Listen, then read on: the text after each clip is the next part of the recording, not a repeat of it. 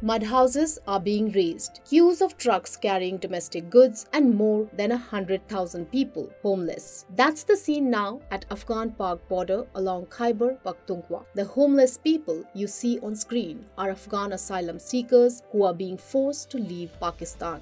The humanitarian situation was triggered after Pakistan's interim Interior Minister Sarfaraz Bugti issued an October 31st deadline for all illegal refugees and migrants to leave the country, citing security reasons. The refugees were given 28 days' notice. Reports suggest that Pakistan police have been going around the localities in Azakhail town of Nowshera to check papers of people.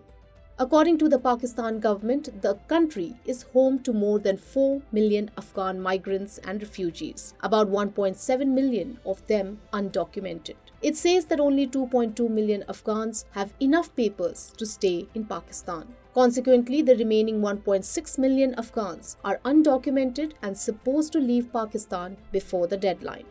According to local media reports, over 1 lakh Afghans have already left Pakistan before 31st October through border crossings. Official reports say this number is 2 lakh.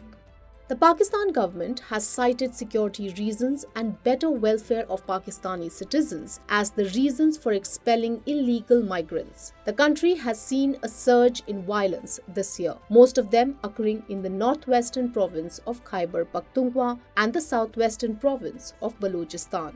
Both the provinces bordering Afghanistan are home to 74% Afghan refugees, according to the United Nations High Commissioner for Refugees. The government attributes the rise in terrorism to the alleged support by Afghan Taliban for Tehreek-e-Taliban Pakistan or TTP. Caretaker Interior Minister Sarfaraz Bugti claims that Afghan nationals were responsible for 14 out of 25 suicide bombings this year alone.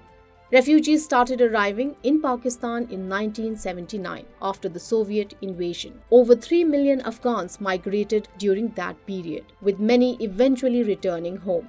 The US invasion of Afghanistan following 9/11 led to a second wave of migration. Following the fall of Kabul to the Taliban in 2021 after US withdrawal, reports indicate that more than 6 lakh Afghans have migrated to Pakistan. Pakistan hasn't announced any plans about how to deport undocumented people yet. The 2,640-kilometer long Pakistan-Afghanistan border that passes through rugged mountains, forests, and narrow rocky passages now pose a major challenge for cross-border movements of people between both the countries. If you like this video, share it and subscribe to Business Standard. For more news, views and insights, log on to www.business-standard.com. Do also follow us on YouTube, Twitter, Facebook, Instagram, Telegram and LinkedIn. She has ambitions of becoming a brand. Business Standard.